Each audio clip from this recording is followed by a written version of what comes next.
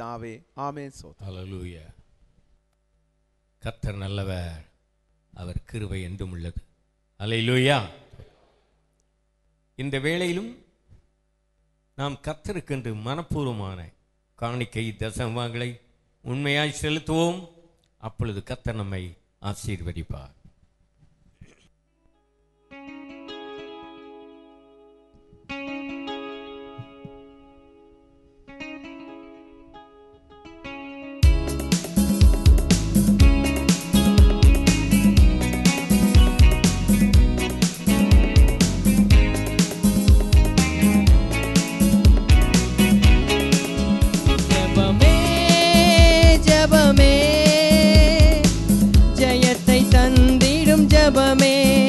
ஜெபமே ஜெபமே ஜெயத்தை தந்திடும் ஜெபமே, முடியாதது ஒன்றுமில்ல, ஜெபந்தான் ஜெயம் தருமே. முடியாதது ஒன்றுமில்ல, ஜெபந்தான் ஜெயம் தருமே. ஹல்லேலூயா ஹல்லேலூயா ஹல்லேலூயா Hallelujah, Hallelujah, Hallelujah, Hallelujah, Hallelujah. ஜெபமே ஜெபமே ஜெயத்தை தந்திடும் ஜெபமே, ஜெபமே ஜெபமே ஜெயத்தை தந்திடும் ஜெபமே. இரும்பு தாழ்பால்களை முறித்து போடும் ஜெபம், இரும்பு தாழ்பால்களை முறித்து போடும் ஜெபம். வெண்கல கதவை உடைத்து நொறுக்கும் வல்லமையுள்ள ஜெபம், வெண்கல கதவை உடைத்து நொறுக்கும் வல்லமையுள்ள ஜெபம். ஜெபமே ஜெபமே ஜெயத்தை தந்திடும் ஜெபமே, ஜெபமே ஜெபமே ஜெயத்தை தந்திடும் ஜெபமே. போராடி ஜெபிக்கும் போது ஜெயத்தை தந்திடும் ஜெபம், போராடி ஜெபிக்கும் போது ஜெயத்தை தந்திடும் ஜெபம். பேய்களை விரட்டி நோய்களை அகற்றும் வல்லமையுள்ள ஜெபம், பேய்களை விரட்டி நோய்களை அகற்றும் வல்லமையுள்ள ஜெபம். ஜெபமே ஜெபமே ஜெயத்தை தந்திடும் ஜெபமே, ஜெபமே ஜெபமே ஜெயத்தை தந்திடும் ஜெபமே. முடியாதது ஒன்றுமில்ல, ஜெபந்தான் ஜெயம் தருமே. முடியாதது ஒன்றுமில்ல, ஜெபந்தான் ஜெயம் தருமே. ஹல்லேலூயா ஹல்லேலூயா ஹல்லேலூயா ஹல்லேலூயா ஹல்லேலூயா ஹல்லேலூயா ஹல்லேலூயா ஹல்லேலூயா.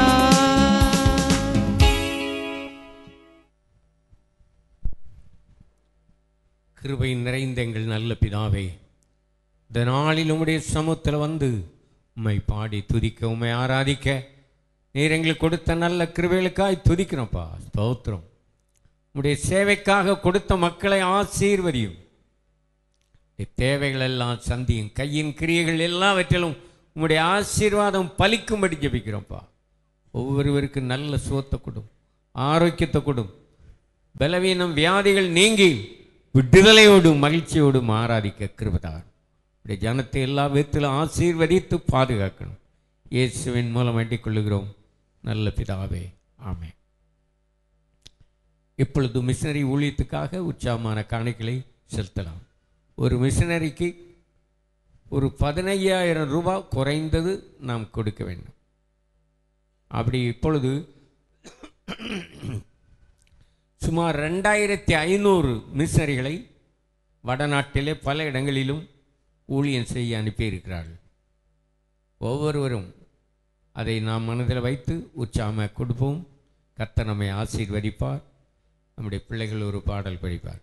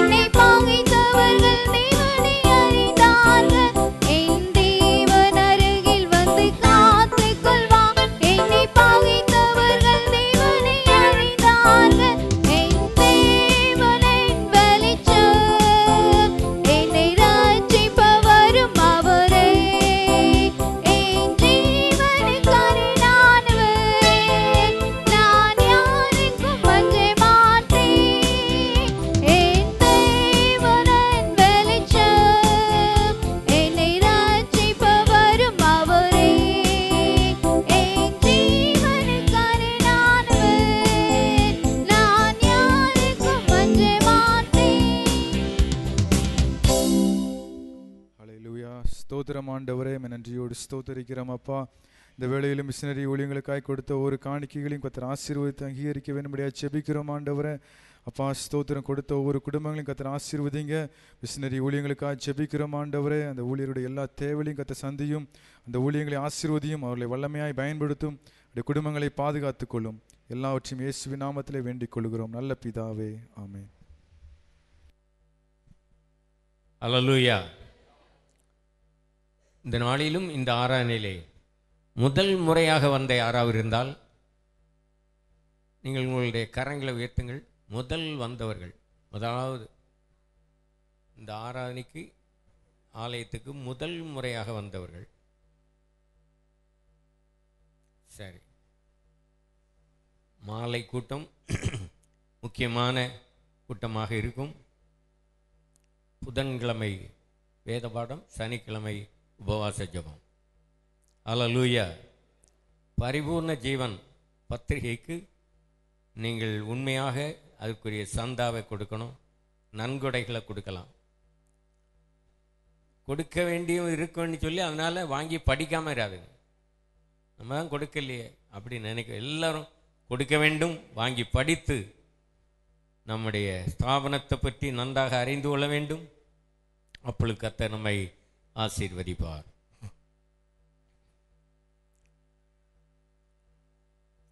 ஷேர் வாங்குவதற்கு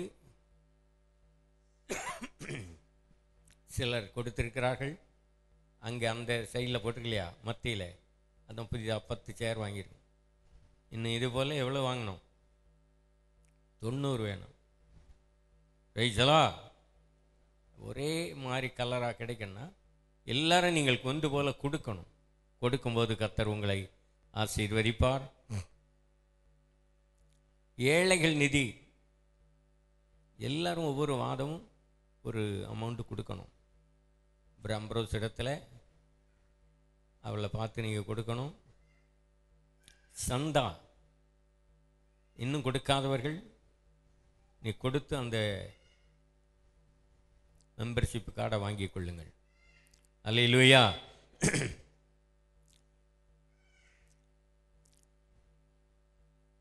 வருகிற 1ஆம் தேதி அல்லது இனி வரக்கூடிய ஞாயிற்றுக்கிழமை மாலை 5 மணிக்கு என்ன சொன்னேன், ஞானஸ்தான ஆராதனை இருக்கும்.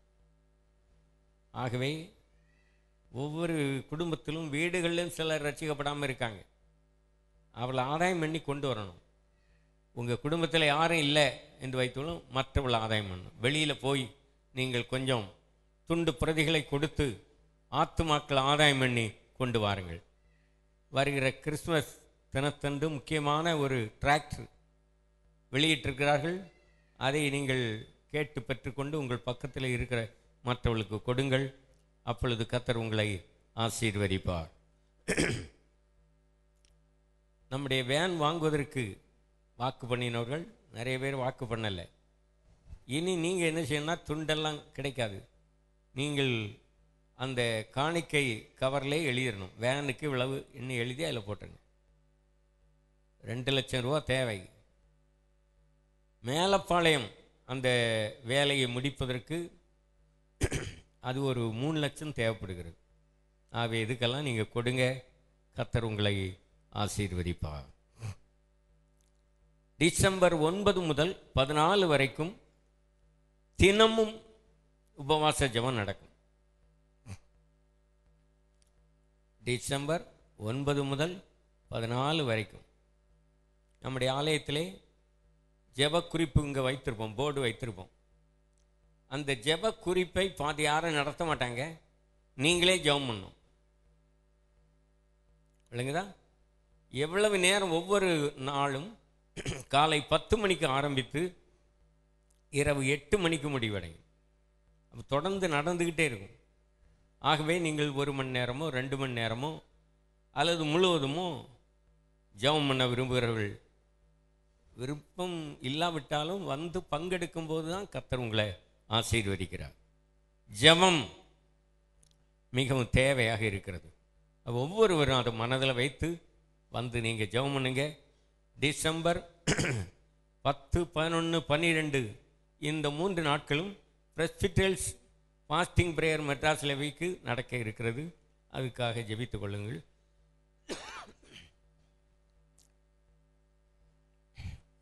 பிறகு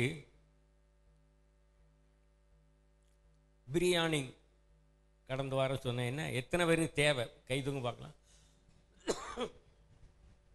எத்தனை பேருக்கு தேவை?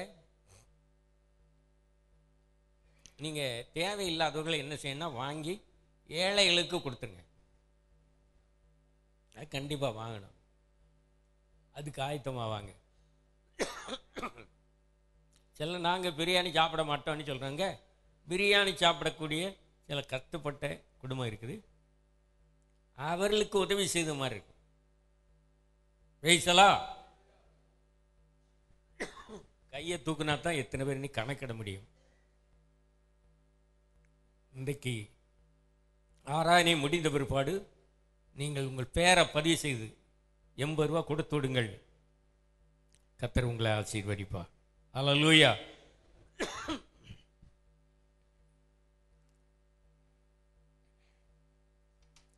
இந்த வேளையிலும் கர்த்தருடைய செய்திக்கு நேராக நாம் திரும்புவோம். அல்லேலூயா. ஸ்தோத்திரம்.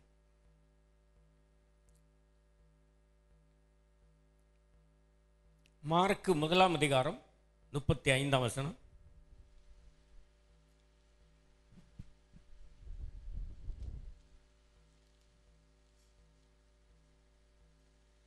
அவர் அதிகாலையில் இருட்டோடே எழுந்து புறப்பட்டு வனாந்தரமான ஓரிடத்திற்கு போய் அங்கே ஜெபம் பண்ணினார். லூக்கா 5ஆம் அதிகாரம் 16ஆம் வசனம். வேகமா எடுக்கணும். அவரோ வனாந்தரத்தில் தனித்து போய் ஜெபம் பண்ணி கொண்டிருந்தார். 6ஆம் அதிகாரம் 12ஆம் வசனம்.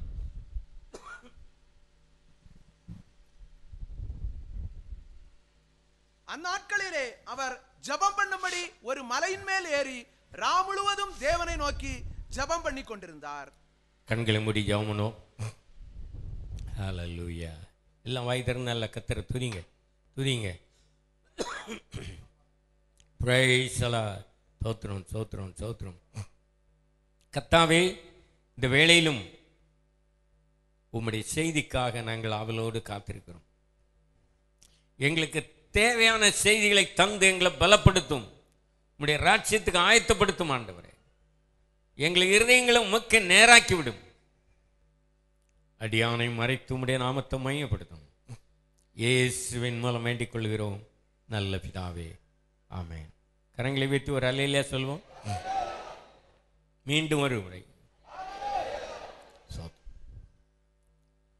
நம்முடைய கிறிஸ்தவ வாழ்க்கையிலே மிகவும் இந்த நாட்களிலே ஜெபம் தேவையாக இருக்கிறது. இப்போ ரட்சிக்கப்படாதவெல்லாம் ஜெபம் பண்ணுறாங்க. 24 மணி நேரம் தொடர்ந்து இருந்து ஜெபம் பண்ணுறாங்க. நீங்கள் கேள்விப்பட்டிருப்பீங்க, இல்லை டிவி நிகழ்ச்சியில் பார்த்துருப்பீங்க. அவங்க ரட்சிக்கப்படாதவங்களுக்கு அவ்வளவு வாஞ்சி இருக்கு. இந்துக்கள் கூட அந்த ஜெபங்களில் வந்து பங்கெடுக்கிறான் பாருங்க. விசுவாசிகள் அதை மனதில் வைத்து ஒவ்வொருவரும் ஜெபத்துக்கு முக்கியத்துவம் கொடுக்கும்போது தேவனை நாம் கனம் பண்ணுகிறோம். கரங்களை வைத்து கர்த்தரை துதிங்க. தேவனை கனம் பண்ணுவது எப்படி என்றால், எப்போதும் அவரை துதிக்க வேண்டும், எப்போதும் அவரை பாடி தேவனை ஆராதிக்கணும். அது மாத்திரமல்ல,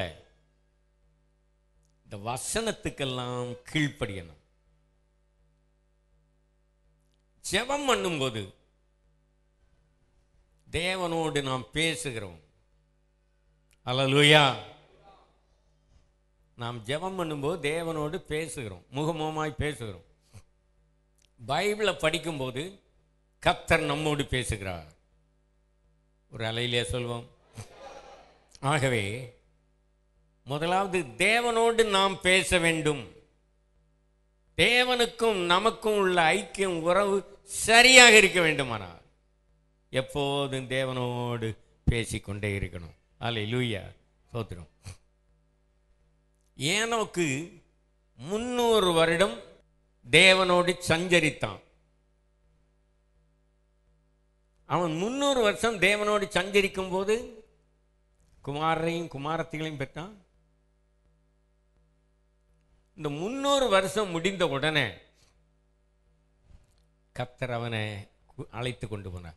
ஒவ்வொரு நாளும் பரலோகத்திலிருந்து இங்கே வந்து ஏனோக்கை அழைத்து அவனோடு பேசிக்கிட்டே போவார். அதுதான் ஜெபம். தேவனோடு எப்போதும் ஐக்கியமாக இருந்து அவரோடு பேசுவதற்கு நேரம் எடுக்க வேண்டும். எவ்வளவு அதிகமாக நீங்கள் தேவனோடு பேசிக் கொண்டிருக்கிறீர்களோ அவ்வளவுக்கு அதிகமாக தேவனுக்கும் உங்களுக்கும் உள்ள ஐக்கியம், உறவு வளர்ந்து கொண்டே இருக்கும். ஒரு அலையிலே சொல்லுங்க.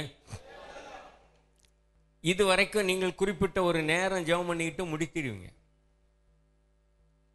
காலையிலோ அல்லது மாலையிலோ. ஆனால் கர்த்தர் என்ன சொல்லுகிறாரு? நீ இடைவிடாமல் ஜெபம் பண்ண வேண்டும். அல்லேலூயா. ஸ்தோத்திரம். 1 தெசலோனிக்கேயர் 5ஆம் அதிகாரத்தில் 16, 17 படிங்க.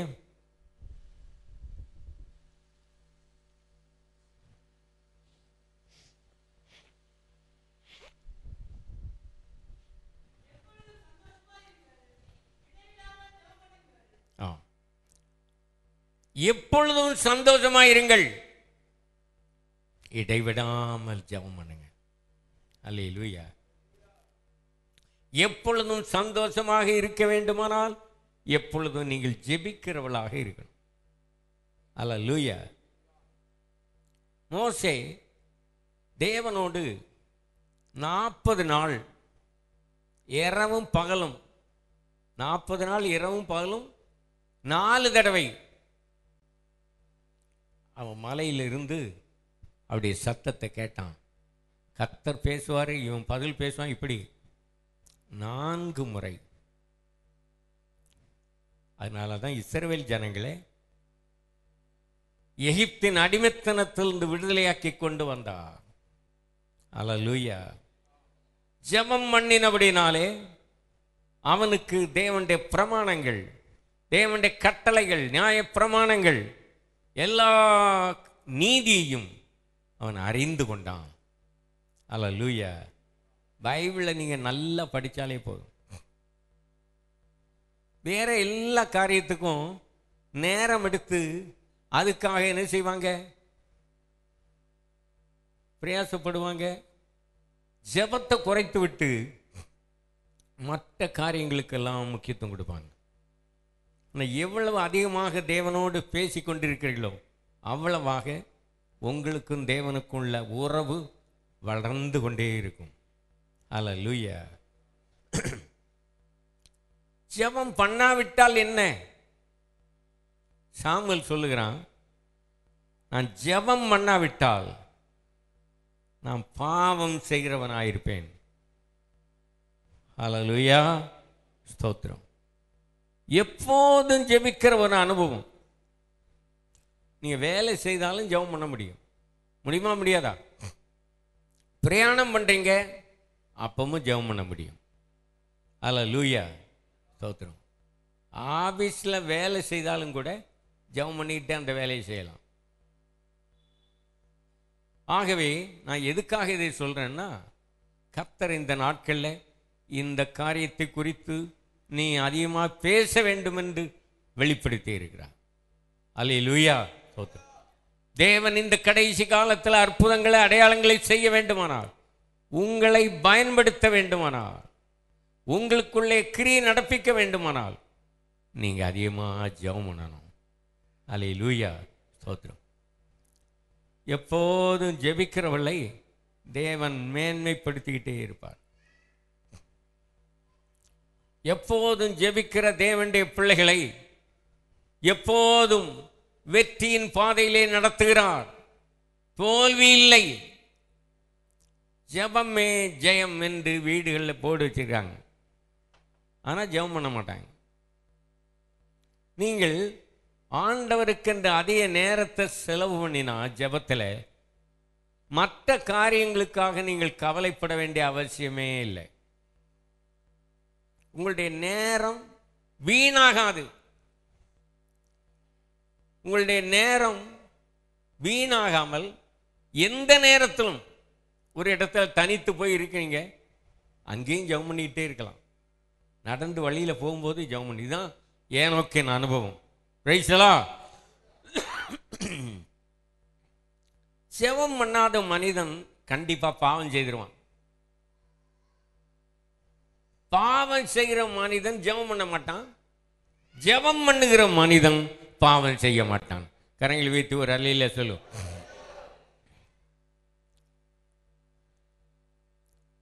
நீங்கள் வேதத்தில் எடுத்துக்கிட்டா இயேசு கிறிஸ்து அதிகமாக ஜெபம் பண்றார். முழுவதும் அவர் ஜெபம் பண்ணின அந்த இடத்தையெல்லாம் போய் பார்த்தேன்.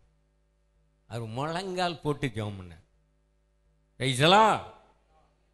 மலைகளிலே, வனாந்தரத்திலே, சில இடங்களில் முழுவதும் ஜெபம் பண்ணினார்.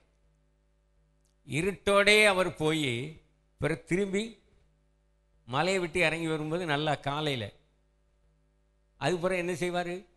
ஊழியம் செய்கிறார். அல்லேலூயா. இயேசு கிறிஸ்துவுக்கு ஜெபம் அவ்வளவு தேவையாக இருக்குமானால் நமக்கு எவ்வளவு தேவை? அல்லேலூயா. மோசே தேவனோடு பேசிக்கொண்டு இருக்கும் போதே அவனுடைய முகம் பிரகாசிக்க ஆரம்பித்தது. அல்லேலூயா. சிலருடைய முகத்தை பார்த்தா ரொம்ப பரிதாபமாக இருக்கும். காரணம் என்ன? தேவனுக்கும் உங்களுக்கும் உள்ள ஐக்கியம், உறவு சரியாக இல்லை.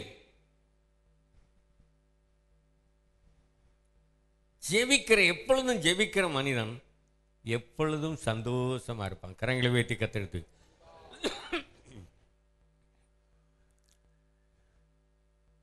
எத்தனை பேர் இந்த உலகத்தில் ஜெபிக்கிற ஒரு ஊழியத்தை செய்யிட்டு வராங்க? அல்லேலூயா. ஜெபம் பண்றது ஊழியத்தில் ஒரு பகுதி. அந்த காலத்திலிருந்து இதுவரைக்கும் தேவன் நம்முடைய சபையிலே அற்புதங்கள், அடையாளங்களை செய்ய வேண்டுமானால் நீங்கள் சபைக்காக, ஆராதனைக்காக ஜெபம் பண்ணணும். அல்லேலூயா. அதிகாலை ஜெபம், பகல் நேரங்களிலும் இங்கே வந்து எப்பொழுதும் ஜெபம் பண்ணலாம். வீடுகளில் அப்படி நேரம் கிடைக்காது, தடைகள் இருக்கும். ஆனால் இங்கே ஆலயத்தில் வந்து ஜெபம் பண்ணால் உங்களுக்கு ரொம்ப ஆசீர்வாதமாக இருக்கும். எசேக்கியா ராஜா ஆண்டு வந்த காலத்தில் பாபிலோனில் இருந்து சனகரிப்பு அவன் என்ன செய்தான்? படையெடுத்து வரான். அந்த காம்பவுண்டை சுற்றி பூரா படைகளாக சூழ்ந்து. அப்போ எசேக்கியா ராஜா என்ன செய்தான்? ஜெபம் பண்ணினான். அங்கிருந்து செய்தி கொடுத்து அனுப்புறான். இந்த ராஜாவை நீ பணிந்து கொள்ளாவிட்டால் உனக்கு உயிருக்கே ஆபத்து என்று செய்தி கொடுத்தார்கள். ஆனால் அதை குறித்து அவன் கலங்கல்ல, நிந்திக்கிறான். ரப்சாக்கே ஒரு சேனாதிபதி, அவன் நிந்திக்கிறான். இதையெல்லாம் பொறுமையோடு தாங்கி கொண்டு எசேக்கியா ஆலயத்தில் போய் ஜெபம் பண்ணான். எசேக்கியா வந்து ஆலயத்தில் வந்து ஜெபம் பண்ணி அழுது ஜெபம் பண்ணிட்டு இருக்கிறாங்கிறத ஏசாயா அறிந்தான். அவன் சும்மா இருக்கல, அவன் புறப்பட்டு வந்து 2 பேரும் சேர்ந்து ஜெபம் பண்ணினார்கள். கரங்களை வைத்து கர்த்தரை துதிங்க. அல்லேலூயா. இவர்கள் ஜெபம் பண்ணி முடித்த உடனே இஸ்ரவேல் ஜனங்களுக்கு விரோதமாக வந்த இந்த அசீரியர் செத்து மடிந்தார்கள். ஒரு தேவதூதனை அனுப்பினார். ஒரே ஒரு தேவதூதன். அவன் வந்து 1,85,000 பேரை காலி பண்ணிட்டான். இராணுவத்தில் பலசாலிகள், ரொம்ப திறமை உள்ளவெல்லாம் செத்து போனாங்க. சனகரிப்பு காலையில் வந்து பார்த்தா பிணங்களா கிடக்குது. 1,85,000 பேர் மடிந்தாங்க. ஜெபத்துக்கு எவ்வளவு வல்லமை இருக்கு பாருங்க. நம்ம இப்படி ஆட்களை காலி பண்ணி ஜெபம் பண்ணக்கூடாது. ரட்சிக்கணும் ஆண்டவரே. அல்லேலூயா. அப்படி என்றால் நம்முடைய ஜெபத்தை ஆண்டவர் கேட்டு நம்மை கனம் பண்ணுவார். ஜெபம் பண்ணுகிற மனிதர்களை தேவன் கனப்படுத்துகிறார். எவ்வளவு நேரம் ஒரு கணக்கே கிடையாது. அப்படி ஜெபம் பண்ணணும். லூக்கா 18ஆம் அதிகாரத்தில் இயேசு கிறிஸ்து சீசர்களுக்கு ஒரு ஓமையை சொல்றாரு. அல்லேலூயா. சோர்ந்து போகாமல் எப்பொழுதும் ஜெபம் பண்ணணும். அல்லேலூயா. ஸ்தோத்திரம். அப்போ இயேசு கிறிஸ்து இந்த காரியத்தை சொல்லும்போது அவர்கள் மிகவும் நெருக்கப்பட்டு இருந்தார்கள். ஒரு விதவை தேவாலயத்தை விட்டு நீங்காம இரவும் பகலும் ஜெபம் பண்ணிக்கொண்டே இருந்தாள். அல்லேலூயா. ஸ்தோத்திரம். லூக்கா 18ஆம் அதிகாரத்தில் 7-8 வசனங்களை படித்தா, தேவன் தம்மை நோக்கி இரவும் பகலும் கூப்பிடுற விஷயத்தில் நீடிய பொறுமை உள்ளவராயிருந்து நியாயம் செய்யாமல் இருப்பாரோ? கரங்களை அசைத்து தேவனை மையப்படும். தம்மை நோக்கி இரவும் பகலும் தொடர்ந்து ஜெபம். அப்போ ஆண்டவர் சொல்றாரு, இவள் இரவும் பகலும் என்னை நோக்கி விசுவாசத்தோடு நம்பிக்கையோடே காத்திருக்கிறான். ஆண்டவர் சொன்னாரு, அங்கே தேவதூதன் இறங்கி அங்கே உங்களுக்கு ஆசீர்வாதத்தை கட்டளையிட்டார். தேவைகளை எல்லாம் சந்திக்கிறார். ஜெபம் பண்ணும்போது தடைகள் நீங்கும். மனிதரால் வந்த தடையா இருந்தால் இந்த தடைகளை நீக்குகிறார்.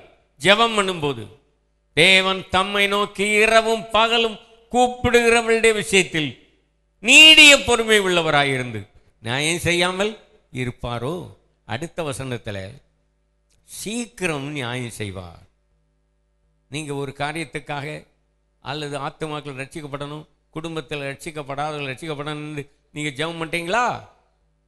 உடனே பதில் வராவிட்டாலும் இங்கே சொல்லிக்கு நீடிய பொறுமை உள்ளவராயிருந்து நியாயம் செய்யாமல் இருப்பாரோ? அடுத்த வசனம் சீக்கிரத்தில் நியாயம் செய்வார். ஹல்லேலூயா. சில கொஞ்சம் ஒரு காரியத்துக்காக ஜெபம் பண்ணிட்டு அப்படியே போயிடுவாங்க. அதுக்கு பதில் வர எதிர்பார்க்கணும். நீங்க எலியா ஜெபம் பண்றான். எதுக்காக ஜெபம் பண்ணா? முதல்ல மழை பெய்யக்கூடாதுன்னு ஜெபம் பண்ண. யாரா அப்படி ஜெபம் பண்ணுவாங்களா? எதனால? தேசத்தில் எங்கு பார்த்தாலும் விக்கிரக ஆராதனை செய்கிற ஜனங்களை சந்திக்கணும், ரட்சிக்கணும். இதுக்காக இல்லையா ஜெபம் பண்றான். Praise the Lord. ஸ்தோத்திரம். பிறகு ஆகாப் ராஜா இவனை தேடி வந்து இவனை கொல்ல முயற்சிக்கிறான். அப்பதான் இந்த காரியத்தை அவன் சொல்றான். இப்பொழுது மழை பெய்ய போகிறது, தேசத்தில் பஞ்சம், எல்லாரும் இவனைத்தான் தேடுறாங்க, இவன் தான் காரணம் என்று. உண்மைதான். எதனால மழையை தடை பண்ணா? ஜனங்களுடைய பாவம். தேவனை மறந்து விக்கிரகங்களுக்கு ஆராதனை செய்கிறத பார்த்து கொண்டு மௌனமாக இருக்க முடியல. கரங்களை வைத்து ஒரு அல்லேலூயா சொல்லுவான். ஆண்டவர் அவனுக்கு பதில் கொடுக்கிறார். வேலைக்காரனை பார்த்து சொல்றாரு, நான் இப்போ ஜெபம் பண்றேன், இப்பொழுது மழைக்குரிய அறிகுறி இருக்கா, ஏதாவது மேகம் இருக்கா பாரு. இவன் ஒவ்வொரு முறையும் பார்த்து விட்டு என்ன சொல்றான்? ஒரு அடையாளமே கிடையாது. 7வது முறை போய் பார் என்று சொன்னபோது வேலைக்காரன் பார்த்துக்கிட்டு சொல்றான், ஒரு உள்ளங்கை அளவு மேகம் இருக்கிறது, உள்ளங்கை அளவு மேகம் இருக்கிறது. அப்போ எலியா சொன்னா, ஆகாப் ராஜா பார்த்து, நீ மழை பெய்ய போறது, சீக்கிரம் போய் ரதத்தை பிடிட்டு போ. அவன் சொன்னபடியே இந்த ஆகாப் ராஜா அரண்மனைக்கு போறதுக்கு முன்னாலே மழை பெய்தது. ஒரு அல்லேலூயா சொல்லுவோம். தேவன் எவ்வளவு வல்லமை உள்ள தேவன், நாம் ஆராதிக்கிற தேவன். இப்படிப்பட்ட தேவனுக்கு ஆராதனை செய்வது நமக்கு கிடைத்த ஒரு பெரிய ஸ்லாக்கியம். மழை பெய்ய வேண்டும் என்று ஜெபம்னா, மழை பெய்யக்கூடாதுன்னு ஜெபம்னா அதை நிறுத்தினார். அப்போ இங்க எலியா என்ன சொல்றானோ அதெல்லாம் கேட்கிறார். மோசே சொல்றதெல்லாம் கேட்டார். அவர், ஆண்டவரே இந்த ஜனங்களை அழித்து போடாதும், திறப்பின் வாசல்ல நிற்கிறான் மோசே. ஆண்டவர் ஒன்றும் செய்ய முடியல. இரக்கம், நீதி, அன்பு, அல்லேலூயா, இப்படிப்பட்ட தேவன் மனதிறங்கினார். அல்லேலூயா. எலியா மழை பெய்யக்கூடாது என்று சொன்னபோது பெய்யல, மழை இப்பொழுது பெய்ய வேண்டும். ஆகாப் ராஜாவுடைய பாவங்கள், ஏசபேலுடைய விக்கிர ஆராதனை, இதையெல்லாம் மனதை வைத்துதான் மழையை நிறுத்திட்டான். மழை நின்றது, இப்பொழுது மழை பெய்ய வேண்டுமானா இந்த ஆகாப் ராஜா வரணும், எலியா விட்டு வரணும். வந்து அவளிடம் சொல்லப்பட்ட செய்தி, அல்லேலூயா, நீ புறப்பட்டு போ, மழை பெய்யும். அதே போல ஆகாப் ராஜா ரதத்தில் போய்கொண்டு இருக்கும்போதே மழை பெய்தது. அல்லேலூயா, ஸ்தோத்திரம். நம்முடைய தேவன் அற்புதங்களை செய்யக்கூடிய தேவன். அல்லேலூயா, அன்னாள் ரொம்ப நெருக்கப்பட்டாள். இந்த குடும்பத்தில் ஒரே குழப்பம். அவளோடு கூட பெனினாள். இவர் 2 பேரும் சேர்ந்து இவளை நெருக்கினார்கள். அப்ப அன்னாள் என்ன செய்தாள்? ஒருவரிடத்திலும் குறை சொல்லாம நேரா தேவாலயத்தில் வந்து, அந்த காலத்தில் ஏலி அவன்தான் தலைவனாக ஆசாரியனாக இருந்தான். இவன் அழுது ஜெபம் பண்றத பார்த்து அவன் வந்து, நீ மதுபானத்தில் வெடித்திருக்கிறியா? சத்தம் போட்டான். இல்லை, மனக்லேசத்தால் நிறைந்திருக்கிறேன்.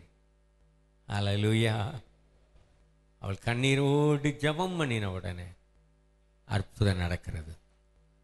அவளுக்கு பிள்ளை இல்லை, ஆகவே ஒரு பிள்ளை வேண்டும் என்று, அந்த பிள்ளை எனக்கு கொடுத்தா அந்த பிள்ளை யாருக்காக கொடுப்பேன்? உமக்காக, உம்முடைய சேவைக்காக நான் ஒப்படைப்பேன் என்றாள்.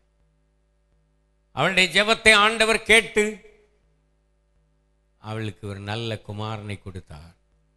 அவன்தான் சாமுவேல். கரங்களை வைத்து கத்தெடுத்தீங்க. சாமுவேல் வந்து ஜெபத்தின் மூலமாக பிறந்தவன்.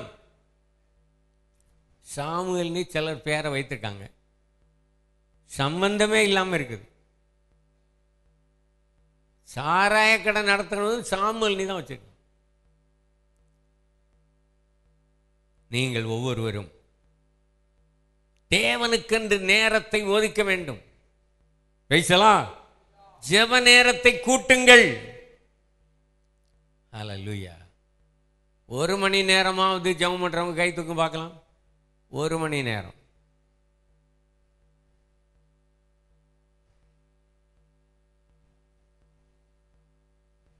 குறைந்தது விசுவாசிகள் 8 மணி நேரமாவது ஜெபம் பண்ணும். 1 மணி நேரம் கூட ஜெபம் பண்ணாதவங்க என்ன ஜெபம் பண்ணுவாங்க? 5 நிமிஷம் ஜெபம், 10 நிமிஷம் ஜெபம், அதெல்லாம் அவங்களுக்காக தான் பண்ணுவாங்க. அந்த ஜெபத்தை ஆண்டவர் கேட்க மாட்டார். குடும்பத்தில் ரட்சிக்கப்படாமல் யார் இருக்கா அவங்களுக்காக ஜெபம் பண்ணணும். எல்லாரும் பரலோகத்துக்கு வரணும் என்ற ஒரு எதிர்பார்ப்பு இருக்கணும். சிலர் மற்றவங்க எப்படி போனா நமக்கு என்ன கவலை? காரணம் என்ன? விசுவாசிகளிடத்தில் அன்பு குறைந்து போனது. மற்றவளை குறித்து கவலைப்பட மாட்டாங்க. விக்கிரகங்களை ஆராதிக்கிற ஜனங்கள், பாவத்தில் அடிமைப்பட்டு இருக்கிற ஜனங்கள் ரட்சிக்கப்படணும், அவளை விடுதலையாக்க வேண்டும் என்று ஜெபம் பண்றீங்களா? ஜெபம் பண்ண ஆண்டவர் அற்புதம் செய்வார். அல்லேலூயா. அந்த விசுவாசம் உண்டு. அந்த விசுவாசம் உங்களுக்கு வேண்டும். என்னுடைய ஜெபத்தை ஆண்டவர் கேட்பார், பதில் தந்திருக்கிறார். எத்தனை பேர் நீங்க ஜெபம் பண்ணி உங்களுக்கு பதில் வந்திருக்கு? கரங்களை வைத்துங்க பார்க்கலாம். எல்லாத்துக்கும் இங்க 2-3 நேரம், அங்க 2-3, அவ்வளவு. ஜெபம் பண்ணாத்தானே பதில் வரும். ஜெபமே பண்ணாவிட்டா எதிர்பார்ப்பே இல்லை. ஆனால் விசுவாசத்தோடு நீங்கள் எவைகளை கேட்பீர்களோ அவைகளை பெற்றுக் கொள்வீர்கள். பேசலாம். வேதத்தை கேளாதவனுடைய ஜெபம் அருவருப்பானது.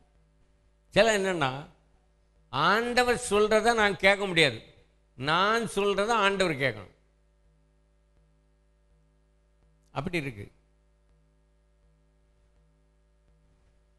மோசே சொன்னதை ஆண்டவர் கேட்கிறார், எலியா சொல்றத ஆண்டவர் கேட்கிறார், ஆபிரகாம் சொன்னதை ஆண்டவர் கேட்கிறார். ஆனா ஆண்டவர் சொல்றதை இவர்கள் எல்லாம் கேட்டு கீழ்ப்படிந்தார்கள். அதனாலதான் இவர்கள் பண்ணின ஜெபத்துக்கு உடனே பதில் வந்தது. அல்லேலூயா.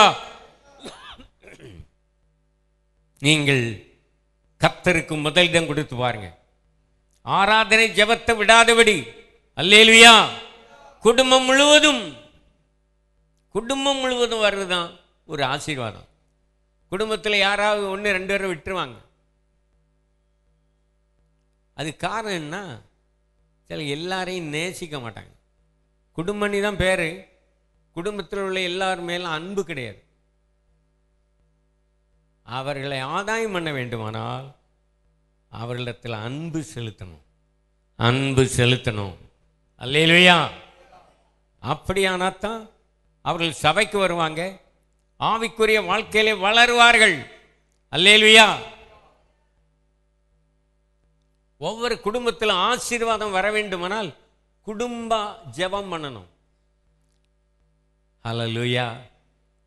என்னுடைய வீடு சகல ஜனங்களுக்கும் ஜெப வீடு என்னப்படும். ஏசாயா 56ஆம் அதிகாரத்தில் என்னுடைய ஜெப வீட்டிலே கொண்டு வந்து அவர்களை மகிழ பண்ணுவேன். கரங்களை தட்டி தேவனை மையப்படுத்தும். என்னுடைய ஜெப வீட்டிலே உங்களை கொண்டு வந்து மகிழ பண்ணுவேன். மகிழ்ச்சி எங்கே இருக்கிறது? தேவனுடைய வீட்டிலே, தேவனுடைய ஆலயத்தில் வந்து ஆராதனை செய்யும்போது, ஜெபம் பண்ணும்போது சந்தோஷத்தால் உங்களை நிரப்புவார். 1 தெசலோனிக்கேயர் 5ஆம் அதிகாரம் 2 வசனம் படித்தோம்ல, அதில் என்ன? எப்பொழுதும் சந்தோஷமாயிருங்கள், இடைவிடாமல் ஜெபம் பண்ணுங்க. இடைவிடாமல் ஜெபம் பண்ணீங்கன்னா நீங்க எப்போதும் சந்தோஷமா இருக்கலாம். ஏன்னா ஜெபங்களை ஆண்டவர் கேட்டு பதில் கொடுப்பார். சில கவலை சோகமா இருப்பாங்க, வேதனையோடு இருப்பாங்க. காரணம் ஜெபத்துக்கு பதில் இல்லை. ஆனால் அதுக்கு முன்னாலே ஆண்டவர் சொல்ற கண்டிஷனுக்கு நீங்கள் ஒத்துக்கொள்ளணும். அல்லேலூயா. கர்த்தர் சொல்றதெல்லாம் நீங்க கேட்பீர்களானால், கீழ்ப்படிவீர்களானால், ஜெபம் பண்ணும்போது உங்களுடைய ஜெபத்துக்கு பதில் வந்துவிடும். Praise the Lord. வேதத்தை கேளாதவனுடைய ஜெபம் அருவருப்பானது. இந்த வேத வசனத்தை படிக்கிற மட்டுமல்ல, அதன்படி நடக்க வேண்டும். அல்லேலூயா. அவர் சொன்ன வார்த்தைக்கெல்லாம் கீழ்ப்படிந்து பிற்பாடு ஜெபம் பண்ணுங்க, அந்த ஜெபத்துக்கு உடனே பதில் வரும். அல்லேலூயா. ஒரு பாவம் உங்களுக்குள்ளே இருந்தால், ஒரு ரகசிய பாவம் உங்களுக்குள்ளே இருக்குமானால், பாவ சிந்தனை உங்களுக்குள்ளே இருக்குமானால் ஜெபத்தை கேட்க மாட்டார். அல்லேலூயா. ஸ்தோத்திரம். ஆண்டவர் என்ன சொல்லுகிறார்னா, ஒரு குடும்பமானாலும் சரி, சபையானாலும் சரி, நீங்கள் எல்லாம் ஒருமனப்பட்டு ஜெபம் பண்ணி தேவனுக்கு ஆராதனை செய்யணும். கரங்களை வீட்டி கத்துறீங்க. ஒரு மனம் இருக்கிறதா உங்களுக்குள்ள? ஒரு மனம். சில ஒரே ஆளுக்குள்ள 2 மனம் இருக்கும். இரு மனம் உள்ளவன் தன் வழிகள் எல்லாம் நிலையற்ற அலைகிறான். குடும்பம் முழுவதுமாக ரட்சிக்கப்படணும், ஞானஸ்நானம் பெறணும், பரிசுத்த ஆவி பெறணும். வரக்கூடிய 1ஆம் தேதி ஞானஸ்நான ஆராதனை மாலை 5 மணிக்குன்னு சொன்னல. அப்போ எத்தனை பேர் ஆத்தும ஆதாயம் பண்ணி கொண்டு வருவீர்கள்? ஞாயிற்றுக்கிழமை மாலை 5 மணிக்கு 100 பேருக்காவது ஞானஸ்நானம் கொடுக்கணும். கரங்களை வீட்டி கத்திர துதிங்க. பெந்தைக்கோஸ்தே நாளில் பேதுரு பிரசங்கம் பண்ண போது 3000 பேர் ரட்சிக்கப்பட்டாங்க ஒரே கூட்டத்தில். அவர்களுக்கெல்லாம் யாரு ஞானஸ்நானம் கொடுத்தா? சந்தோஷமாய் வசனத்தை கேட்ட யாவரும் தேவனுடைய வசனத்துக்கு கீழ்ப்படிந்து ஞானஸ்நானம் பெற்றார். 12 அப்போஸ்தலர், இயேசு கிறிஸ்து கொடுக்கல. அவர்கள் ஒவ்வொருவராய் 3000 பேருக்கு ஞானஸ்நானம் கொடுத்தார்கள். அல்லேலூயா. நம்முடைய சபையில் முன்னால் ஒரு தடவை 100 பேருக்கு, அந்த பழைய தொட்டி இருக்கும்போது 100 பேருக்கு ஞானஸ்நானம் கொடுத்தோம். ஆனால் அன்றைக்கு இருந்த விசுவாசிகள் அப்படி ஆத்துமாதாயம் பண்ணிக்கிட்டே இருந்தாங்க. இன்றைக்கு சிலருக்கு முடியாது, ரொம்ப வயசாயிட்டு. ஆனால் ஒன்றுமே செய்ய முடியலன்னா ஜெபம் பண்ணுங்க. ஜெபத்தின் மூலமாக ஆத்துமாக்கள் ரட்சிக்கப்படும்.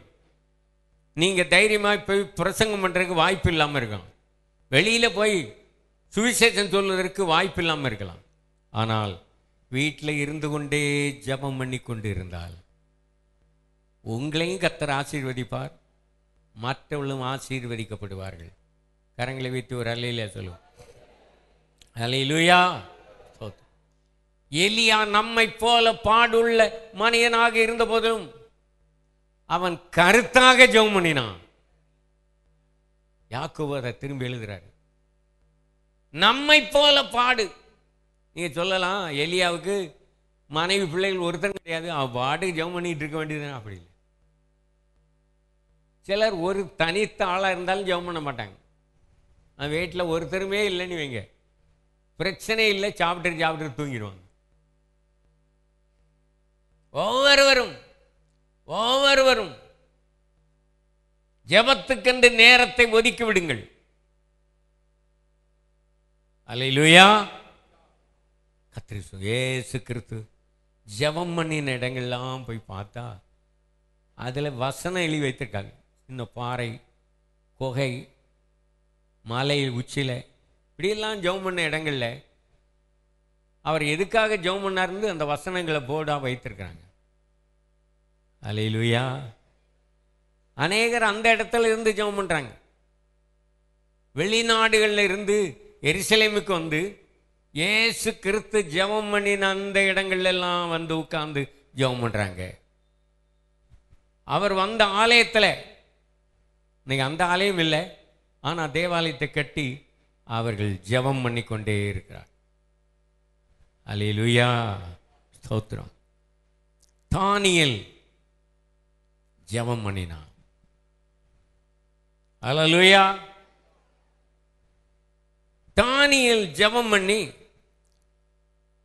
ஒரு பெரிய மாற்றம் ஏற்பட்டது, ஒரு எழுப்புதல் உண்டானது. அல்லேலூயா. தானியேல் எங்க இருந்தா? அப்போ பாபிலோன் அடிமைத்தனத்தில் இருந்தவன் அவன் எப்போதும் தேவனை நோக்கி ஜெபம் பண்ணிக்கிட்டே இருக்கான். உங்களுக்கு அப்படி அடிமைத்தனம் இல்லை. எந்த இடத்துல ஜெபம் பண்ணலாம், ஆலயத்தில் வந்து ஜெபம் பண்ணலாம். அவன் ஜெபம் பண்ணனால அரசாங்கமோ இராணுவம் அவனை ஒன்றும் அசைக்க முடியலை.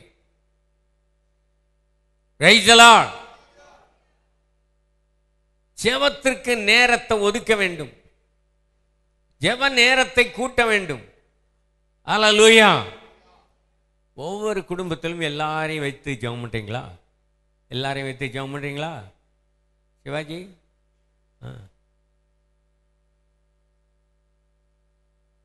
குடும்ப ஜெபம் ரொம்ப முக்கியம். குடும்பத்தில் ஒருவர் ரட்சிக்கப்படலைன்னு வைங்க, அந்த ஆள் மூலமாக பிசாசு உள்ள வந்துடுவான். நீ எவ்வளவு ஜெபம் பண்ணாலும் ஒன்று நடக்காமல் போயிடும், ஆசீர்வாதத்துக்கு தடையாக இருக்கும். அதனால தான் குடும்பத்தில் உள்ள எல்லாரும் சபைக்கு வர வேண்டும், தேவனை ஆராதிக்க வேண்டும், குடும்பமாக ஜெபம் பண்ண வேண்டும். நோவா பேழைக்குள்ள இருந்து ஒரு வருஷம் கிட்ட ஜெபம் பண்ணியிருக்கான். வேற ஊழியம் அங்கே செய்ய முடியல. இவனுடைய பிள்ளைகள், மருமக்கள், இவெல்லாம் சேர்ந்து 8 பேர் தான். 8 பேரும் இடைவிடாமல், அங்கே வேற வேலை இல்லை, அந்த பேழைக்குள்ள தேவனுக்கு ஆராதனை செய்துகிட்டே இருந்தான். அதனால தான் அல்லேலூயா. இந்த ஆபிரகாமுடைய குடும்பத்தில்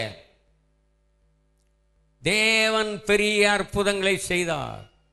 நோவாவின் குடும்பத்தில் பெரிய அற்புதங்களை செய்தார். அவங்களை விழுந்து போகாம காத்து கொண்டார். ஜெபத்துக்கு அவ்வளவு வல்லமை இருக்கிறது. அல்லேலூயா. ஜலப்பிரளயத்தில் எல்லாரும் அழிந்து போனாங்க, நோவாவின் குடும்பம் மட்டும் காக்கப்பட்டது. அல்லேலூயா. ஜெபத்தின் மூலமாக. கிறிஸ்தவர் நல்லா வெளிப்பாருங்க, கையை மடக்காருங்க, நல்லா செடியாக போடு. அதாவது அடிக்கடி தூக்கம் வர்றவர்களுக்காக அங்கே ஒரு 10 சேர் ஒதுக்கிருக்கும். காணாட்டா இன்னும் வாங்கும். ஒன்று போல போட்டிருக்கு பார்த்தீங்களா? யாருக்கும் தூக்கம் வந்தால் அந்த சேரில் போய் உட்கார்ந்து, அதுக்காகத்தான் அந்த சேர் வாங்கி போட்டு. கர்த்தருடைய நாமத்துக்கு மகிமை உண்டாவதாக. ஆபிரகாம் ஜெபம் பண்றான். யாருக்கு?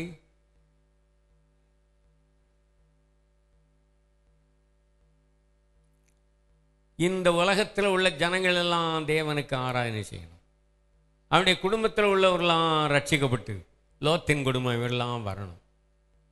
ஒரு அழிவு வரப்போகிறது என்று அறிவித்த உடனே ஆபிரகாமுக்கு தேவ தூதன் வந்து இந்த செய்தியை சொல்றான். உடனே இவனுக்கு யார் ஞாபகம் வருது? சோதங்குமார பட்டணத்தில் போய் சொன்ன வார்த்தையை கேட்காம கீழ்ப்படியாம பின்வாங்கி போனானே லோத்து, அவன் ஞாபகம் வருது. உங்கள் வீட்டை விட்டு யாராவது தனியாக போயிட்டாங்கன்னா அவங்கள உடனே விட பிரச்சனை இல்லை, நீ போம்மா பட்டி படுக்கையில் ஒதுக்கி அனுப்பிடுவாங்க. அல்லேலூயா. ஜெபம் வந்து ஒருவருக்கொருவர் இருக்கிற மிஸ் அண்டர்ஸ்டாண்ட், தவறான எண்ணங்கள் இதெல்லாம் மாற்றிவிடும், குழப்பத்தை மாற்றிவிடும். ஜெபத்துக்கு அவ்வளவு வல்லமை இருக்கிறது. அல்லேலூயா. தானியேலுக்கு உபத்திரம் வந்தது, சோதனை வந்தது, அவன் ராஜாவை வணங்க வேண்டும் என்று கட்டளை வந்தது, ஜெபத்தை விடல. அதனால தானியேலை கொண்டு எங்க போட்டாங்க? சிங்கக்கவியில தூக்கி போட்டாங்க. அவனுக்கு எந்த சேதம் வந்ததா? ஆண்டவர் சொல்றாரு, சிங்கங்களுக்கு கட்டளை கொடுக்கிறார், என் தாசன் வரும் பொழுது வாயை திறக்கப்படாது. ஆசைக்கு ஜெபத்தின் வல்லமே பாருங்க, சிங்கங்கள் அவனை சேதப்படுத்த முடியல. பயங்கரமா சிங்கம் போன்ற சாத்தான் கர்ச்சிக்கிற சிங்கம் போல சுற்றி சுற்றி வகை தேடி வருகிறான். அதிலிருந்து தப்ப வேண்டுமானால் நீங்கள் ஜெபம் பண்ண வேண்டும். அல்லேலூயா. ஜெபத்துக்கு அவ்வளவு வல்லமை இருக்கிறது. இந்த ஜாதி பிசாசு ஜெபத்தினாலும் உபவாசத்தினால் வந்து வேற ஒன்றினாலும் போகாது. இந்த பிசாசுகள்ல எத்தனையோ ஜாதி இருக்கு. இந்த ஜாதி பிசாசு விசுவாசிகளுக்கிட்ட கூட இந்த ஜாதி பிசாசு வந்துருது. திருமண காரியங்கள் வரும் பொழுது நீங்கள் பயாட்டா எழுதுறீங்கன்னு வைங்களேன், அதில் வந்து நீங்கள் என்ன படிச்சிருக்கீங்க, எவ்வளோ உயரம், என்ன வேலை செய்கிறீங்க, எவ்வளோ வருமானம், இதைத்தான் போடணும். நீங்கள் என்ன காஸ்ட் என்று அங்கே எழுதக்கூடாது. விளங்குதா? அதை கேட்கல உங்கள்கிட்ட, அதை வந்து எழுதக்கூடாது. எழுதியிருக்கிறதுனால அநேகருடைய விவாகம் தடைபட்டிருக்கிறது. நீ விசுவாசி, ஏன் அந்த காஸ்டை அங்க கொண்டு சேர்க்கிறா? நீ பரிசுத்தாய் பெற்றங்கிறா. அதில் ஒரு காலம் அதுக்கு தனியாக போட்டு என்ன காஸ்ட் நீ போட்டு அவங்க என்ன காஸ்ட் அதை போட்டுருவாங்க. ஏன் இதை சொல்லுகிறேன் என்றால், தேவன் மேல விசுவாசம் வைக்கணும், தேவனுடைய வார்த்தையின் மேல் விசுவாசம் வைக்கணும். கர்த்தர் என்னுடைய காரியங்களை பொறுப்பேற்றுக் கொள்வார். அல்ல, அதுக்காக ஜெபம் பண்ணலாம். ஆனால் கண்டிஷன் போடக்கூடாது. எனக்கு வரக்கூடிய கணவர் எப்படி இருக்கணும், கவர்மெண்ட் ஜாப், இவ்வளவு வருமானம் இருக்கணும். இவங்க கண்டிஷன் போடுவாங்க. நல்ல கலராக இருக்கணும். சிலர் போட்டோவை பார்த்தா நல்ல கலராக இருக்கு. கடந்த நாளில் ஒருவர் சிங்கப்பூரில் இருந்து வந்தார். எனக்கு ஃபோன் பண்ணி, இப்படி உங்கள் சபையில் பெண் பிள்ளைகள் இருக்கா கேள்விப்பட்டேன். அவர் முதல்ல ஒரு ஃபோட்டோ அனுப்பியிருந்தார். அதை பார்த்தா செக்கச்சவேரின்னு இருக்காது. 3 பேர் காரில் வந்து இறங்கியாச்சு. இறங்கின உடனே இவர் தான் ரொம்ப கருப்பு, அவங்க 2 பேரும் நல்ல கலராக இருக்காங்க. அப்போ வந்தவுடனே இதில் மாப்பிள்ளை யாருன்னு கேட்டேன். இல்லை மாப்பிள்ளை யாருன்னு கேட்டான், அந்த ரொம்ப இந்த பாக்ஸு கலரில் இருக்க.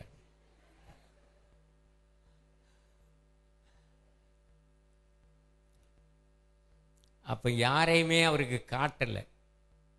யாரையும் வர சொல்லி காட்டிட்டாங்கன்னா என்கிட்ட சண்டைக்கு வந்துடுவாங்க. இல்லைங்களா உங்களுக்கு? சோத்திரம். அதனால தான் சிலரை பார்க்க அனுமதிக்கும். பார்த்துக்கிட்டு வேண்டான்னு சொல்லிட்டா செல்வம் மாதிரி. ஃபோட்டோவை பார்த்து செல்வத்துக்கு பிடிச்சது, ஆனால் நேரில் வந்தபோது பிடிக்கலன்னு. இப்போ செல்வத்துக்கு அமைஞ்சிருக்கு ஒரு நல்ல கலர், மாம்பழ கலரில் அமைஞ்சிருக்கு.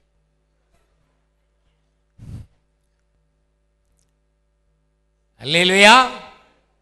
ஆனால் ஒன்று அவனை பாராட்டணும். அவன் நினச்சது பார்த்தது அவன் வேண்டான்ட்டான். ஆனால் இப்போ ரெண்டாவது அவனுக்கு பார்த்ததுன்னா அவங்க அம்மா அங்கே இருப்பாங்கன்னு நினைக்கிறேன். அவங்க பார்த்துட்டு வந்தது இவன் மறுப்பு சொல்லலையே. நீங்கள் அப்படி கேட்பீங்களா? அப்படியே கல்யாணம் பண்ணிக்கிட்டான் பார்த்தீங்களா?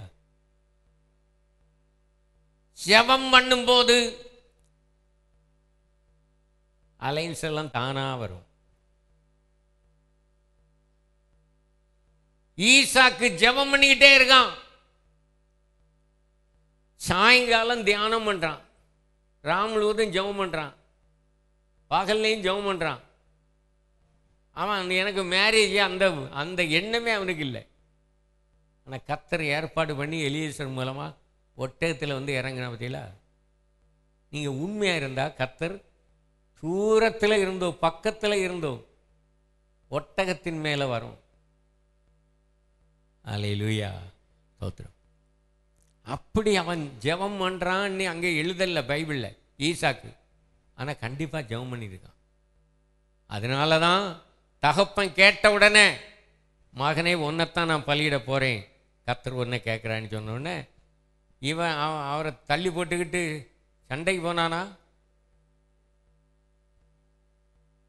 பலிபீடத்தில் வைத்தான், ஒப்பு கொடுத்தான், ஜீவனையும் பாராமல் தகப்பனுடைய வார்த்தைக்கு கீழ்ப்படிந்து தன்னை. தேவன் சொன்னதும் அதுதான். கர்த்தர் உங்களுக்கு அப்படி சொல்லியிருந்தா நான் கீழ்ப்படுகிறேன் சொல்லி ஈசாக்கு தன்னை பலிபீடத்தில் வைத்தான். அல்லேலூயா, ஸ்தோத்திரம். இப்பொழுது ஆபிரகாம் கத்தி எடுத்து பிள்ளையாண்டானை காலி பண்ணுவதற்காக துணிச்சல் கொள்கிறான். முழுவதும் ஒப்பு கொடுத்தான். ஆனால் தேவன் அனுமதிக்கல. ஒரு அல்லேலூயா சொல்லுங்க. இங்கேயே பார்த்துக்கிட்டு இந்த சேர் பாணி, நான் பிரசங்கம் பண்ணுவோம் இங்கே தான் கவனிக்கணும், என்ன இல்லை சேரில் எழுப்பி விட்டுருவேன். அல்லேலூயா, ஸ்தோத்திரம். ஆகவே ஒவ்வொரு காரியத்துக்கும் நீங்கள் தேவன் மேல விசுவாசம் வைக்கணும்.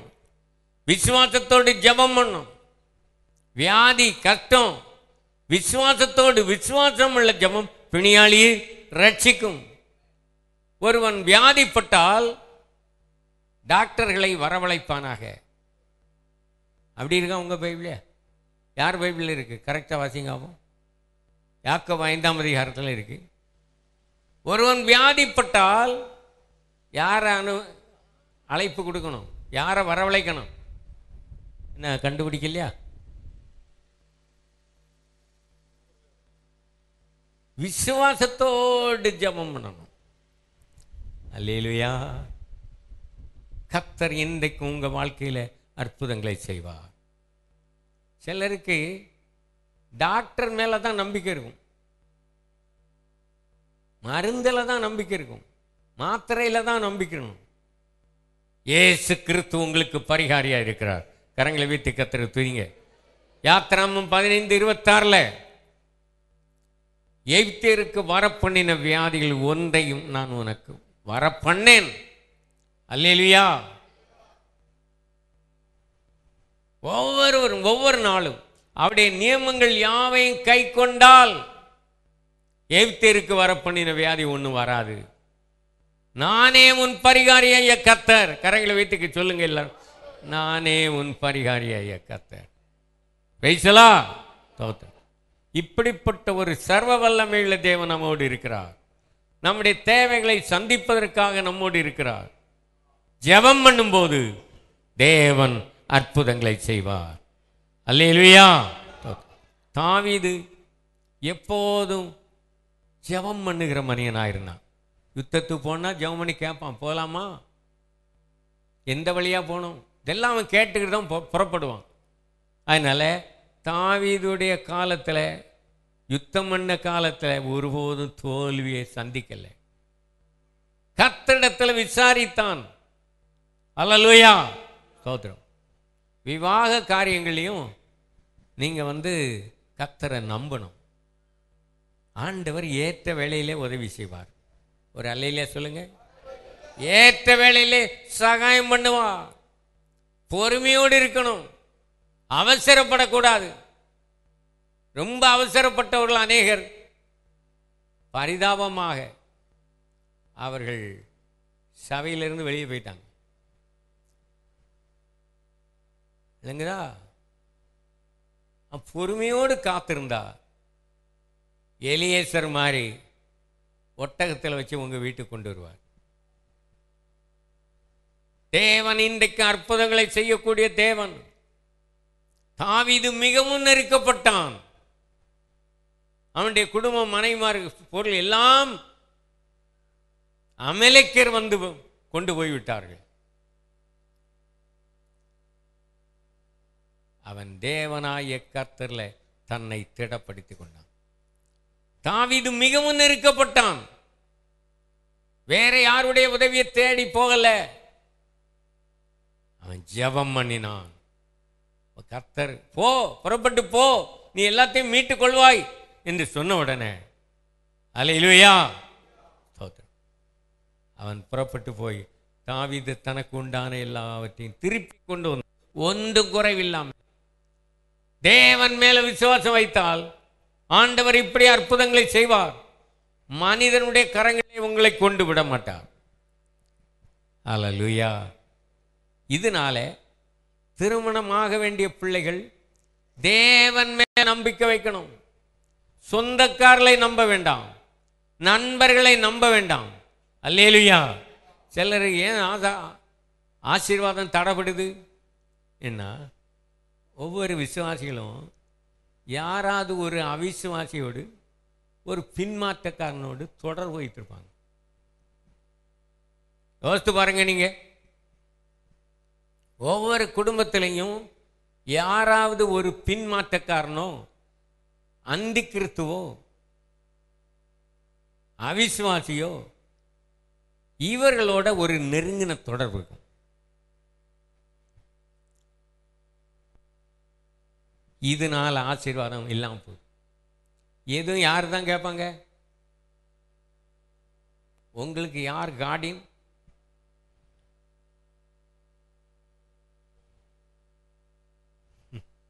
அல்லேலூயா.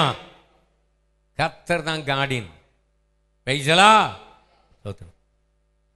ஒரு காரியத்தை செய்வதற்கு முன்னாலே, ஒரு தீர்மானம் எடுப்பதற்கு முன்னாலே, உங்களுக்கு சரியான முடிவு எடுக்க முடியாவிட்டால் ஜெபம் பண்ணுங்க. அல்ல என்கிட்ட ஆலோசனை கேளுங்க. இல்லாவிட்டால் குழப்பமா தான் இருக்கும், தோல்வியா முடியும். நம்முடைய தேவன் தான் ஏற்ற துணையை உண்டு பண்ணுகிறவர். ஒரு அல்லேலூயா சொல்லுங்க. ஏற்ற துணையை கொடுக்கிறது யாரு? கர்த்தர். அப்ப யாரை நம்பணும்? கர்த்தர் மேல் உன்னுடைய நம்பிக்கை வை. மனிதர்களை நம்பாதே, சொந்தக்காரர்களை நம்பாதே. Praise the Lord. ஒவ்வொரு காரியத்துக்கு நீ ஜெபம் பண்ணு. அல்லேலூயா. நாகர்கோவிலில் ஒரு விசுவாசி இருக்கு. அந்த விசுவாசி பிள்ளை எல்லாம் படித்தது, வேலை பார்க்குது. அந்த பிள்ளை என்ன சொல்லிட்டுன்னா,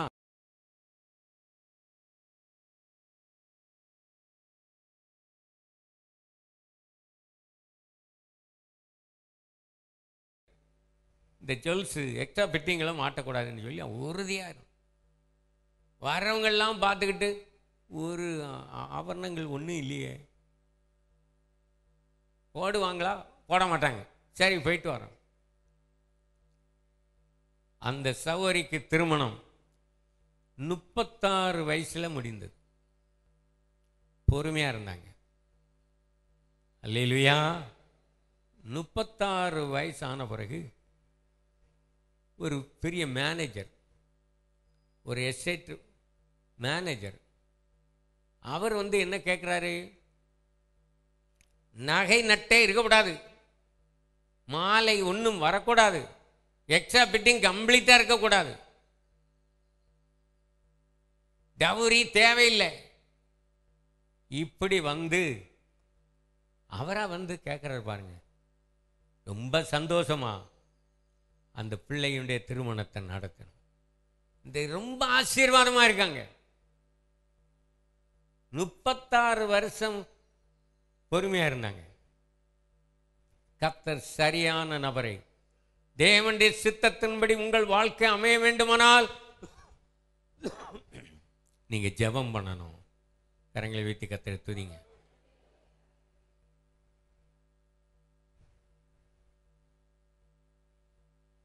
எசேக்கியா ராஜா ஒவ்வொரு காரியத்திலும் கர்த்தர் நம்பினான். கர்த்தரை நம்புறையில் இவனை போல ஒருத்தனும் இல்லை, ஒரு ராஜாவும் இல்லை. யுத்தம் வந்தபோது கர்த்தரை நம்புறான். அவன் ரப்சாக்கே கேட்கான், நீங்க இந்த ராஜாவை நம்பி உங்களுக்கு ஒன்றும் கிடைக்காது, தோல்விதான், எல்லாத்தையும் இழந்து போறீங்க. ஆனாலும் எசேக்கியா ராஜா தைரியமா இருந்தான். அல்லேலூயா. தேவன் மேல் வைத்த நம்பிக்கையை விடவில்லை. Praise the Lord. எல்லாரும் பயந்துகிட்டு இருக்காங்க. சீரியனுடைய சேனை சூழ்ந்திருக்கிறது. ஏசாயா தீர்க்கதரிசி சந்தித்த போது 2 பேரும் ஜெபம் பண்ணிட்டு இருக்காங்க. ஜெபம் பண்ணும் போதே அற்புதம் நடந்தது. அல்லேலூயா.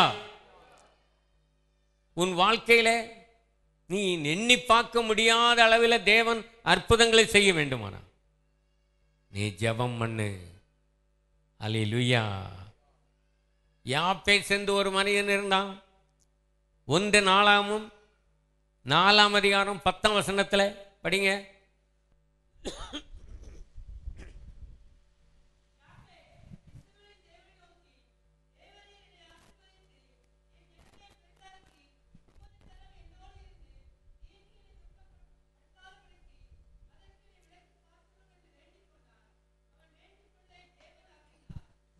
என்று வேண்டிக் கொண்டான், ஜெபம் பண்ணினான்.